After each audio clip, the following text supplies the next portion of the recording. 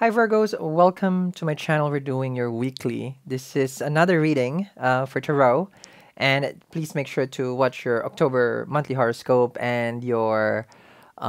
We have monthly horoscope, the eclipse that is about to happen, and also your monthly tarot. So that's already done.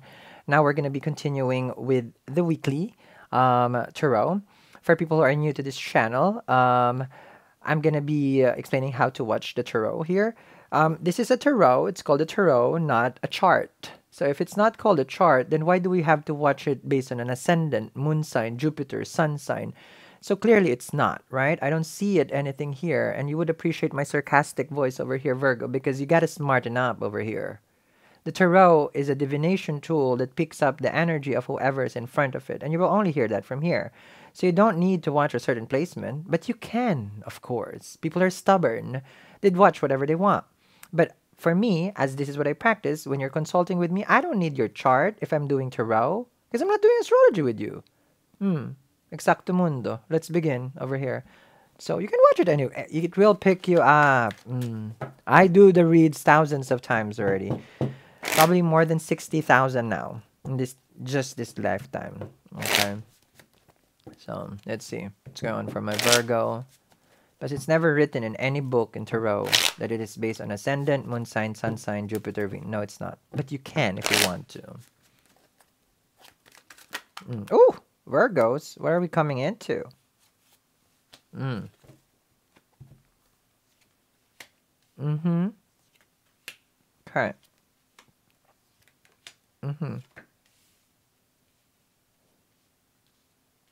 All right. What we're having here for this week of October is a very, very, very challenging time that we need to prepare. If you think that relationship is rainbows and butterflies, then you are in the wrong channel. This channel gets real. So if you're not ready to face what is real, then you can move to a wonderful mystic, I don't know, sugar-coated whatever. Okay, I don't deal with that. I bring you the problem, we answer the problem, we get you out of the problem. Three of Swords over here. What I'm seeing here for you, Virgo, is like you're coming to a realization of heartbreak. Name a person who hasn't gone through this? No one. So this is just regular another day. So stop creating a drama over this with this Three of Swords. I need you to toughen up. Okay? This is not the time that you look at yourself, because you're looking at yourself very weak and down. I need you to snap out of it, Virgo. If there's anything that you need to do for yourself, is to start taking care of yourself, because what this person did to you is that they only took all the energy out of you, sucked you like a succubus, and drained you from everything. Can be money, finances, energy. And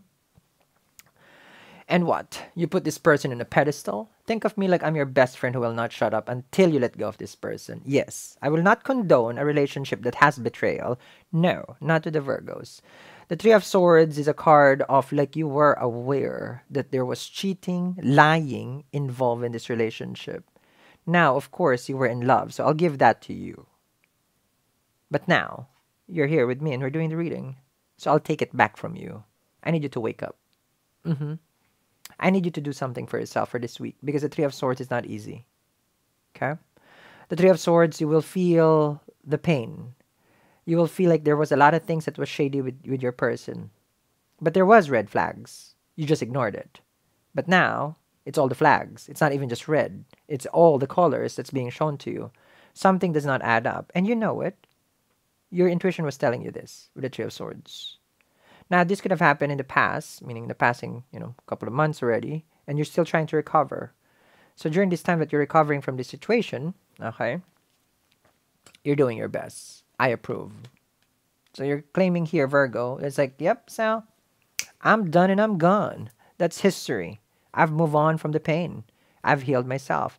I took that chariot, I rode that car, and I never come back. So you could have moved out with a chariot. You find yourself purpose with a chariot. You found yourself like, this is the addressing the situation over here, the good and the bad, okay, taking charge. This is astrology over here on top of the stars. I mean, on top of the chariot. So that's basically the star. Excuse me, guys, sorry. With a chariot, this is taking command. So you moved out. Can be physically, can be from the situation, which is good. So you're not hanging on that you want your ex, especially people who claims that Mercury retrograde will bring their ex back. No, it is never written, okay, in any book that exes should come back during retrograde. That is a fallacy. No, it's not true. People you need to communicate will come back, not an ex. It's about Mercury rules communication, not relationships. Snap out of it, people. Having the chart over here, it only means that you don't care, which is good. You're self-made. You got things going on for your life. That's good. You woke up and then you said like, my hair is too long for this. This weave will never touch this person's head again. Okay, that's a chart right there. Good. Now, you are doing here with the hermit, okay, the whole introspection.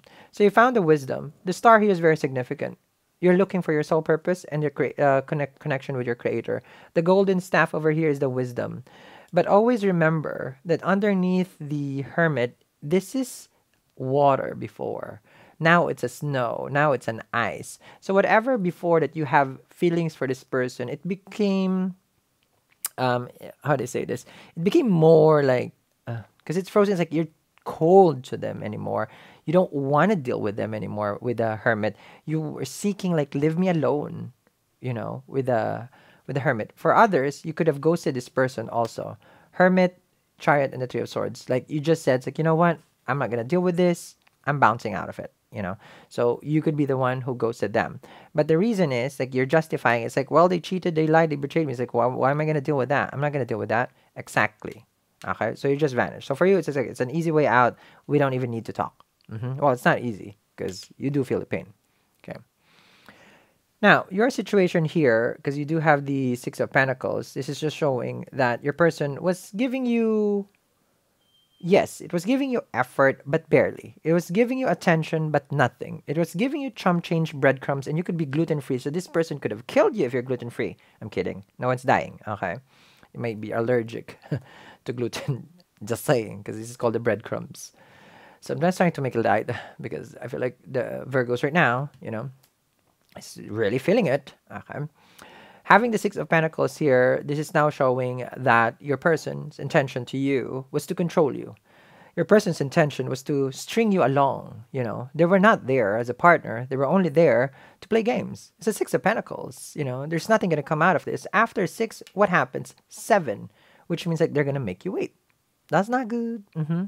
And while they're making you wait, they're spending time with other people here with the Three of Cups. They do enjoy their time casually with a lot of people, flirting with the Three of Cups, enjoying going out on dates and getting to know people. One thing that bothers me with the Three of Cups over here, Virgo, is one hand on this person. Okay, I don't think that's very friendly of that person. Just saying. The Three of Cups is celebration. Now, sometimes your person do come back because this is a card of reunion. Okay, that's the Three of Cups. 8 of Wands over here is they are going to communicate to you. If I were just to relate this, okay, but I'm not reading your chart. Of course, Mercury goes direct on October 2nd, but 5 days from that, okay, it's very volatile because it's in stationary. It's going back into its motion. Then that's a time that you may feel, not you, your person may feel like they need to connect, that they need to communicate, okay? That's the 8 of Wands over here. So 8 of Wands is a call to action. So your person, okay, right now is thinking of making effort. Okay. Now this is like, I'm gonna do it. Okay. This is like, I'm gonna text. This is like, oh, I'm gonna call. 8 of Wands. Oh, I'm gonna fly to see you. 8 of Wands. Oh, this is like, oh, I'm gonna be there. That's the 8 of Wands. Now, the 8 of Wands over here, it's showing like it's a drive. It could be driving to see you. All right. Now, this is not a wake-up call. This is how they work. Okay. Since you haven't been reacting to their, how to say this, to their actions, they're trying to figure you out right now. Because have you really moved on, Virgo? This is what your person is questioning. Have you really moved on? Okay.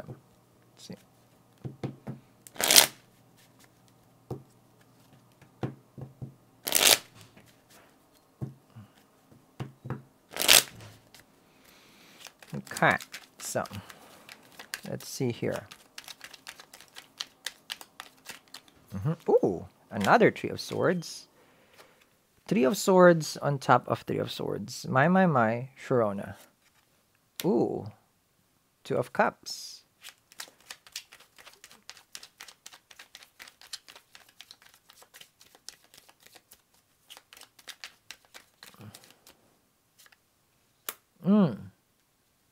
Ten of Swords.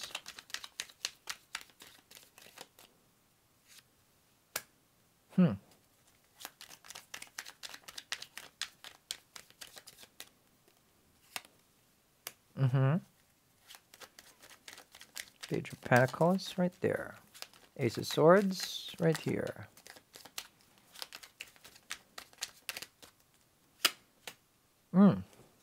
Okay.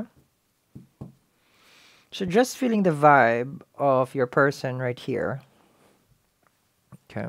Just looking at this first. I'm not interpreting this yet. Something is about to turn around in the situation. I feel like there may be some lingering feelings or emotions that you have with your person. And it may caught you off guard with this. You may feel surprised all of a sudden about what's their next move. Something you don't expect in this first week will come to surface. Link down there in the description box below. Let's see what will happen next. Thank you very much, guys, for watching. And next to this is something that I prepared for you guys. Bye. Hi, everyone. So this is my very special moon pouch that I'll be making. So I'll be making a few for people who are interested. Now, I call this the blind pouch, okay, for your zodiac. It's gonna be me who's gonna be creating it. So I go to my store and then pick the crystals for you. You would need to choose between the 12 zodiacs, but moon sign base. Okay, so it's moon sign base. You pick the moon sign, and then I will make the pouch for you. Now, in the description box, or once you get to the website, you will see basically in a nutshell what to expect, but it's always gonna be a mystery. Okay, because I like to surprise people. So, all right. So make sure to check it out. And this is only for this series of videos. So once it's done, then it's gone. Okay. So I'll see you, and thank you very much for everybody. Bye.